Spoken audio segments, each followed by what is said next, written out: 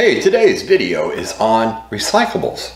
Now we all have recyclables in our home, and normally we just throw them in the recycle bin or the trash and we throw them away. But there's some of these things that can be very useful, and we're going to be covering that on today's video and give you some ideas on how to use some of these recyclables and give you some great inspiration on doing some gardening. That's coming up next on Survival Preparedness for Beginners. So today we're all talking about recyclables, all right?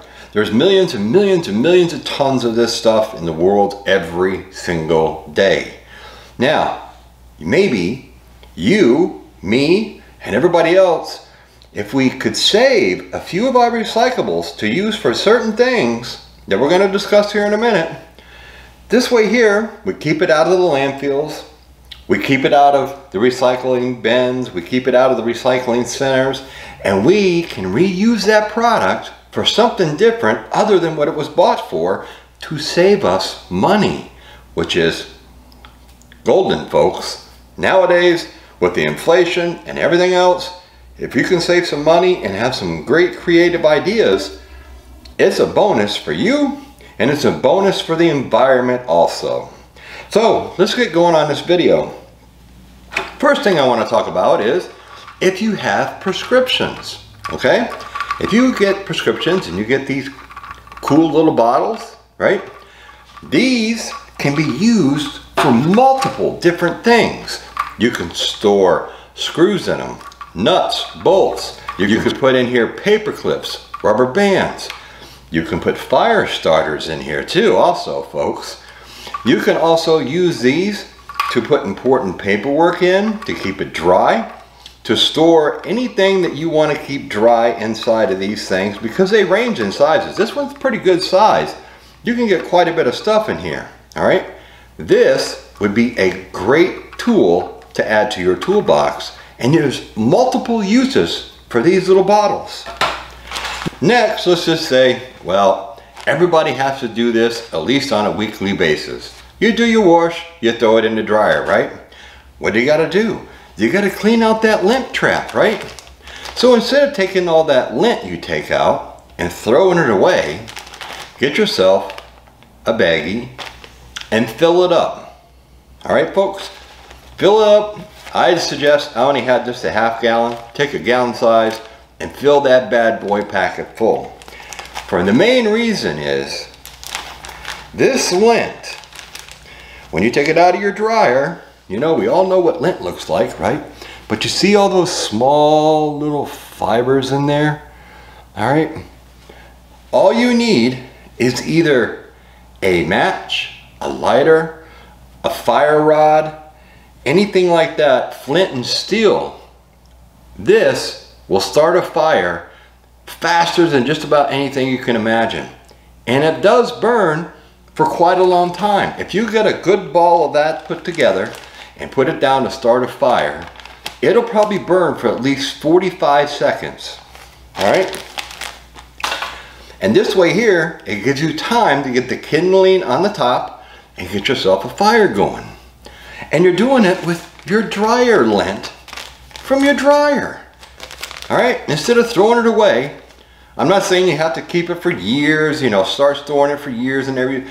Get yourself a gallon size freezer bag, whatever, and stuff it completely full, and then you got plenty. All right, you can start a lot of fires if you stuff that sucker full with just your lint from the dryer. Perfect. And this way here, it does stay dry. So if you had to throw it into your backpack, if you shoved it in your pocket, it doesn't matter. It's going to stay dry, and you can start a fire whenever you may need one. Now, next on the list is we're going to talk about something else that everybody gets. Now, some states are trying to do away with these, so maybe you don't have these in your states or maybe your country. But we're talking about plastic bags. All right? You go to the store and stuff, they all use these plastic bags. All right, now what can we do with these plastic bags? There's a lot of advantages to having extra plastic bags around. For one, you can wad these bad boys right up, like so, and that will fit in your pocket also. There's a lot of plastic bags in this bag, folks. You can also use these in an emergency type situation. I'll take one bag out for demonstration. If you had to forage, all right? You had to go out and find food. Maybe you needed to find some kindling and stuff. Yes, maybe the kindling might poke a hole in it or something like that, but you get the idea. It's something that you can carry something in. It's also great if you're starting your garden off in the early spring and you're going to get a frost, or it's going to get cold enough for one, and you have those small little plants planted outside. These bags are great to drape over the top, and then having the loop down here, you can loop these right at the bottom, all right? And you can put a rock or a stick or something right there to hold them over and cover the plant for the night to protect it. These bags are also great if, let's just say, you got a drafty house. Now, let's just have a scenario. Either it's really, really windy out, or it's really smoky out because there's a fire burning somewhere around your house. Maybe you live around the woods or something and there's a forest fire, but you're getting the smoke. What do? You can take these bags, pull them out like this, and you can stuff them in around your doors. Maybe if you have a leaky window, you can stuff them in there to help keep the smoke or the wind or anything else out of your home. All right, so these are great for plugging up holes for short term. Now, there is just many, many things you can do with these bags. Those bags, they're bad for the environment when you throw them in the trash because it takes forever for them to break down. So if you can save your bags and use them around the house for your small trash cans and things of that nature, but also think of an emergency situation, what you could do with those bags. Now the next thing is, which I know we all have, okay? Unless you living in the Stone Age, toilet paper rolls, all right? All these toilet paper rolls, these little ones, even the paper towel rolls. Now, what can we do with these things? There's not really a lot. I mean, it's not like, you know, they're real strong or anything else. But if you need to start gardening, you get yourself a tray, you cut those in half so you have two pieces. Okay? See that? There's two pieces. And what you do is you put them in a tray like this, fill them with your dirt, put your seeds inside here, okay? And start your plants off in these. Here's a good reason why.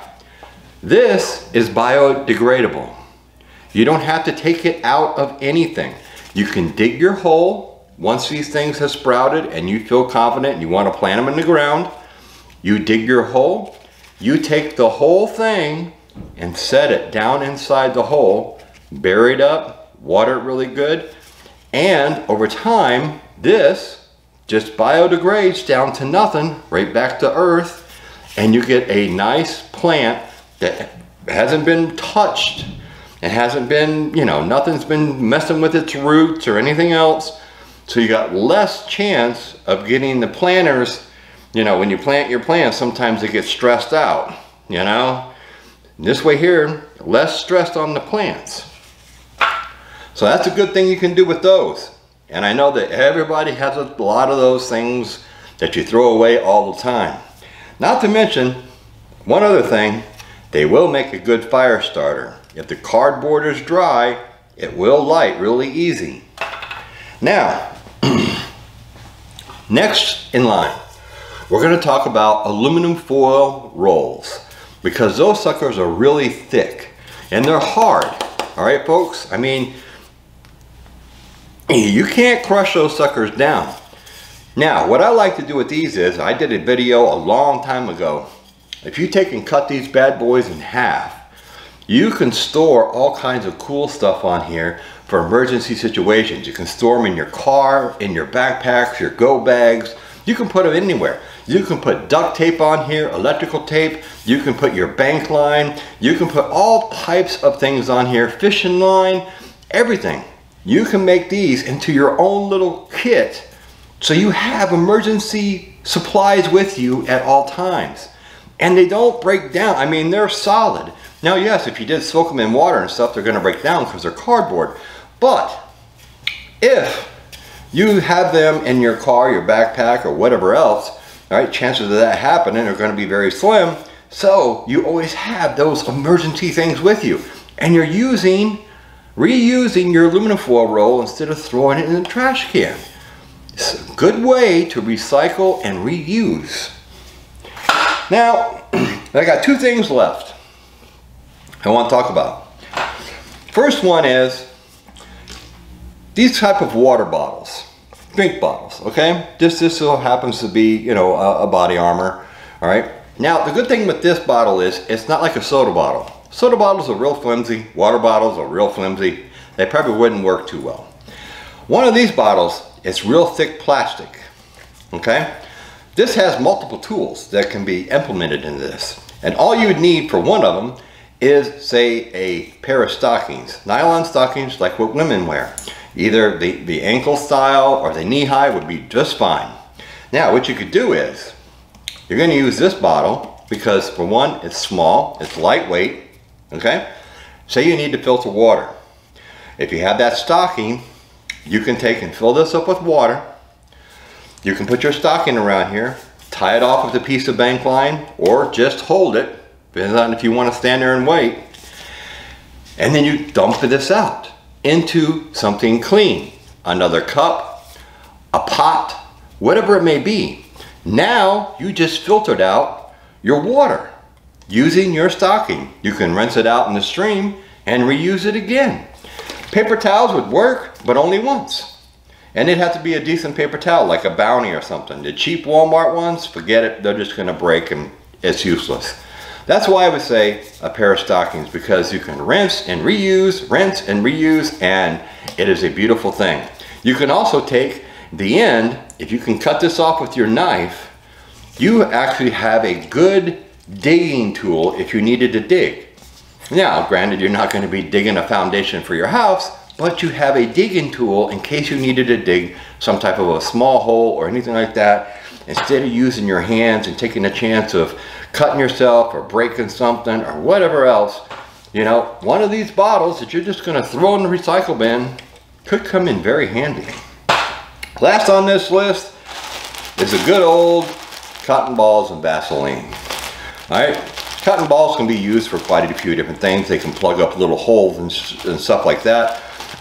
You know, they're good for putting on, you know, medicines, topicals, and things of that nature. But in this type of scenario with the Vaseline, all right, you make your own fire starters. You take your cotton ball, and I've done videos on this, folks. You put it, you get a nice scoop of Vaseline, you rub it all around it really good, you stuff it in the medicine bottle, and you can get about 24 to 30 in here. Trust me, it's in my video. All right, so then all you have to do when you want to start a fire is take and just open that sucker right up, light it with whatever you got. Waterproof matches, a Bic lighter, use your fire rod, your fire steel, whatever, it's gonna light like that. And that sucker is gonna burn for a good minute or two because it's coated in the Vaseline.